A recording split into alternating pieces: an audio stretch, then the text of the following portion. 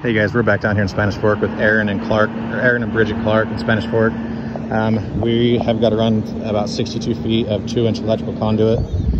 They're gonna have the shed moved and the fence pulled down so you guys can drive out there. So take you guys in the back. So where the workers are at, we need to run a conduit to that point.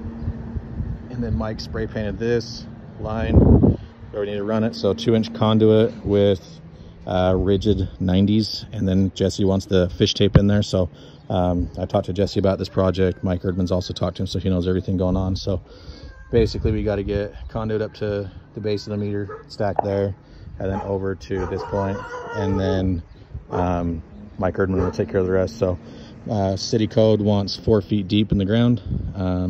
I have got them financed through Synchrony. So just get autographs, whatever you guys need. So pretty straightforward here in Spanish Fork. If you guys have any questions, let me know. Thanks guys.